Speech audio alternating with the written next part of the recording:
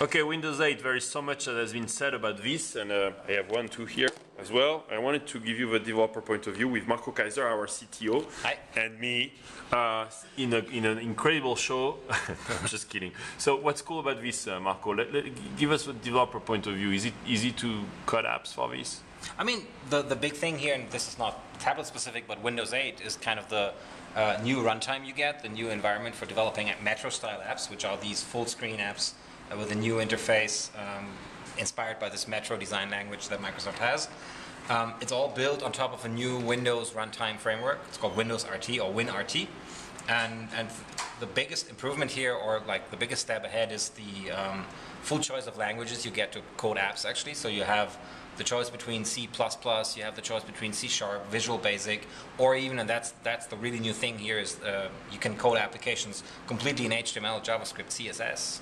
So technologies usually are tied to the web. Which was my question, is that, so you know this debate between HTML5 and native, right? Yes. So here you were showing me an app. I don't know what app yes, it was. so it's actually the demo app. One of the demo apps that was pre-installed on these devices that were handed out at Microsoft Build Conference. Oh, so that's just a conference. Which is the conference app. So it's the Yeah. kind of the guide to the conference. Yeah. And all this application is done in HTML, JavaScript. The code is actually available to developers, so they publish that, so you can look at it, and it doesn't feel like that looks like a website. it doesn't. Well, it looks like Metro, but it doesn't like it's not a website. It's a local installed application with full access to the device. So tell me what you can do, for example, like access to camera. Yeah, everything you could do from other languages like C++ or C#, you can also do from Windows, from JavaScript. Store on the tablet as Store well. on the tablet. You can roam data. I mean, Offline mode. offline, like, yes. Walk offline? Yes. It doesn't need to be online. Again, the app is not downloaded from the internet. It's installed on the device. So that's it runs on the device. something that like iOS and Android don't do, right? You can't have access to a camera. They don't. Well, not if you are a website. I mean, there are like similar applications or like frameworks on top of iOS that you can also use to kind of like create HTML applications, but it's not supported natively by the platform. I see. Okay, so that was the HTML5 versus native thing. So here it doesn't really make sense. So why would I use C# or C++ or whatever other language instead of just doing everything in HTML and JavaScript? Well, I mean, and that's my view on the side by way working on our iPad app. I think the biggest advantage is not so much of like when would you use one or the other. Obviously, C++ is probably compiled down to native code, so it runs faster. So if you have like number crunching things to do, it's probably better to do in that language. But I think the biggest advantage is you get the full choice. So it opens up the platform to more developers than just like C++ or C# developers. Okay, so even if you are a web developer, you can now leverage your skills that you have in HTML, JavaScript, and CSS. Oh, and build an app build, simply. Like, native applications that run on a Windows 8 device. Very simple and Very fast. Simple and so you think this has a chance, against the iPad and Android? Well, that's more a question of like, okay, can Microsoft bring this like to tablets, to real tablets? Because the device that was handed out at Build is obviously more like a full PC. This has an Intel i5 processor, 4 gigabits of RAM. So this is more like and a very nice fan. Yeah, it has a very nice fan. And only 2 hours battery. It gets pretty hot down here. And then 2 hours battery. It's a little better than that, but still, it's more like a competitor to like a small laptop computer, notebook computer. Yeah, and you're using it like this. You have a keyboard. I have a keyboard here. So it came actually with a Bluetooth keyboard. You connected the mouse, right? It has a USB port here. It has an HDMI out. It has like a lot of connectivity in this dock. So actually, yes, you can use it as a. If you set it up like this, you can use it as a full computer. And again, it's like as powerful as the notebook that is kind of standing next to it here on my desk. Which is a MacBook Air. A MacBook Air, but still. So this has a more powerful processor. So yes.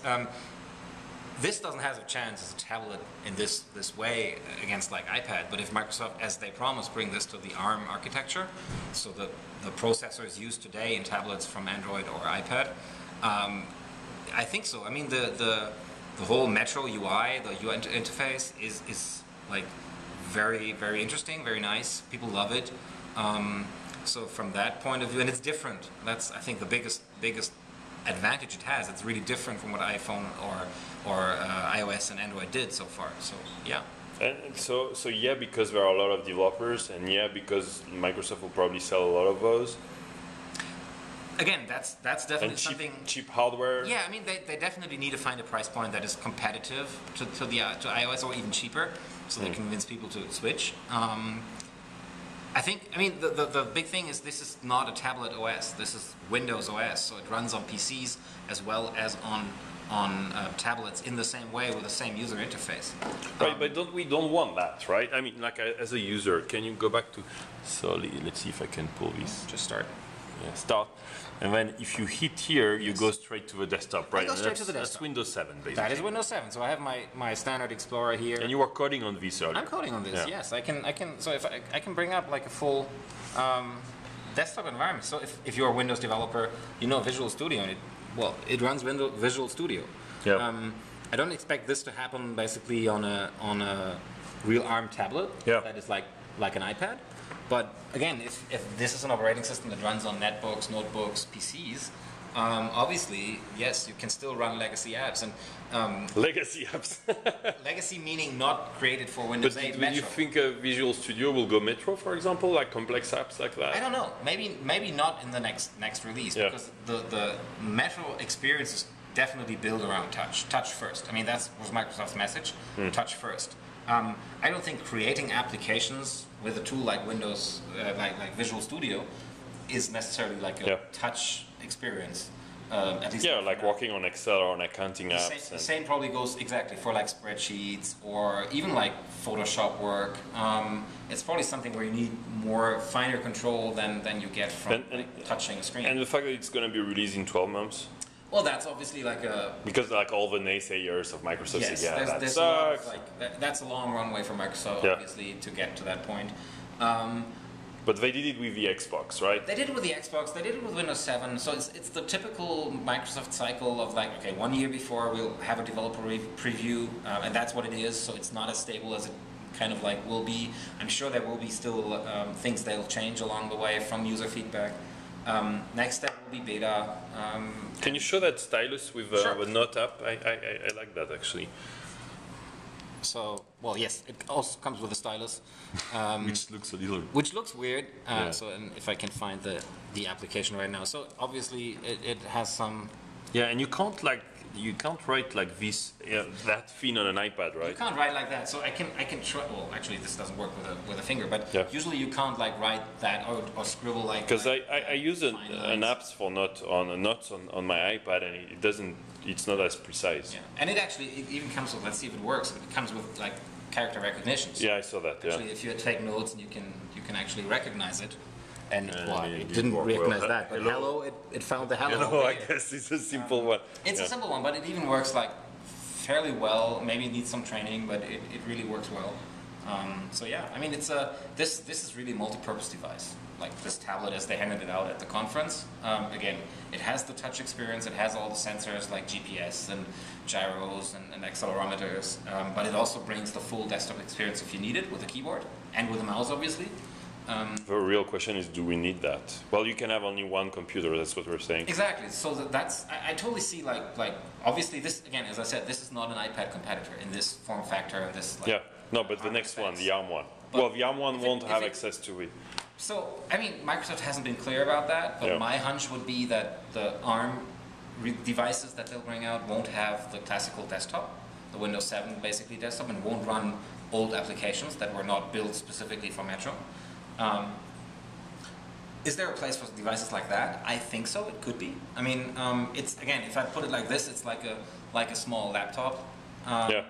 And I can totally see people who are like traveling, who are on the road, like throughout the day, just use the tablet version and use Metro-style apps, but still need to do some like more number work on spreadsheets in the evening, and just then using it with a dock and a keyboard. And so, as a developer, like you're excited.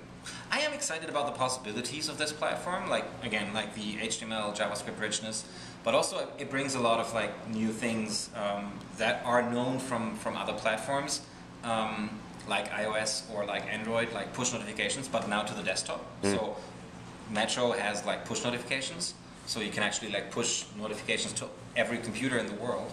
of the system. And you get like roaming profiles, so basically there is push notification, okay, on any computer, okay. Yes, and there's roaming profiles. So if I run like one application on multiple computers that run Windows 8, and I'm signed in with the same cloud account, which is a Windows Live account, the data automatically synchronizes between the different computers. That's cool. So that's infrastructure provided. So yes. So there are I think there are a lot of opportunities for developers to make use of these new features. I mean, again, there's one thing that is also nice is the integration between different applications running on the same computer. They have like the sharing, for example, so any application can share something with another application.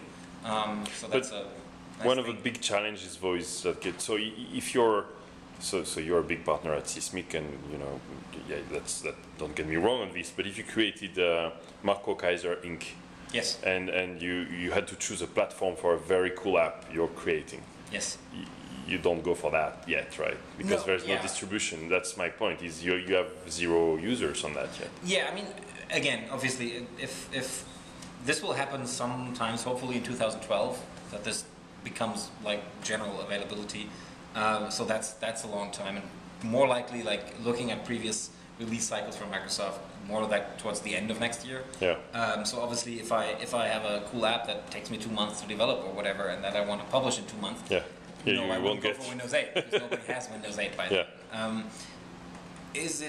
If you are traditionally already a Windows developer, and if you have Windows clients, or if you want to like tap into as many like mobile markets as well, looking at the tablet strategy here, I definitely would keep an eye on Windows 8 and see if this is a platform that kind of like is worth investing in the future. And again, Windows has a huge installation base on devices across the globe, so I think it would be wrong to deny the possibilities here.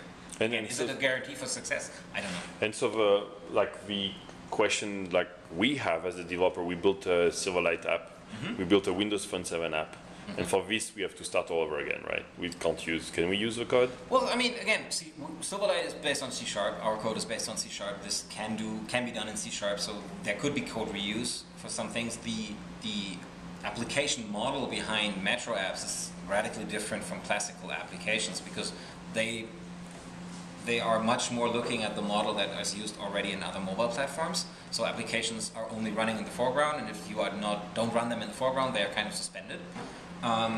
So things we did before, like background refreshes of like data, pulling your Twitter timelines or whatever, it's just not going to be possible anymore as a Metro application because the model is so different.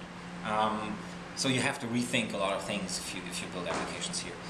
There's no for an application like ours, like Seesmic Desktop, built on Silverlight. Obviously, there's probably no easy transition from the current model to the new Metro style. Cool. Marco Kaiser, thank you very much. He's excited with Windows 8, but not before next year for now. Thanks, Loic. Maybe earlier, we'll see.